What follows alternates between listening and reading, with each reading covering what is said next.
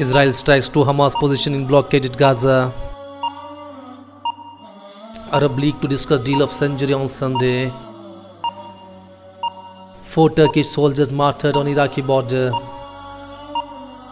35 Syrian soldiers killed in clashes with Daesh. Iraq conducts first flight with coalition at Syria border. Egyptians vote on constitutional amendments. Egypt and Somalia discuss Sudan and Red Sea security. Sudan opposition to name presidential council members. Fighting kills 220 in Libyan capital, WHO. Pakistan and Turkey agree to enhance defense cooperation. Pakistan calls on Iran to take actions against militants.